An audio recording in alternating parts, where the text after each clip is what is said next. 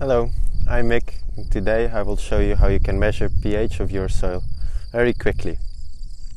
pH matters because it says something about the needs of your soil and its potential to grow certain plants and trees. To do the pH test, we need a bag or box to mix our soil, some pH paper and a pH color chart, a cup and water.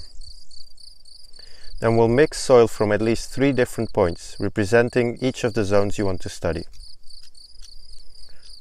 Then we fill a cup 2/3 full with soil and add water to this cup so that the soil is completely covered.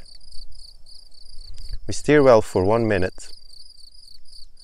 Then we completely immerse our pH strip in the soil solution for 3 seconds. Remove the strip and rinse quickly with the same water as was used in the soil solution. Finally, we hold the pH paper up to the light and compare color to the color chart.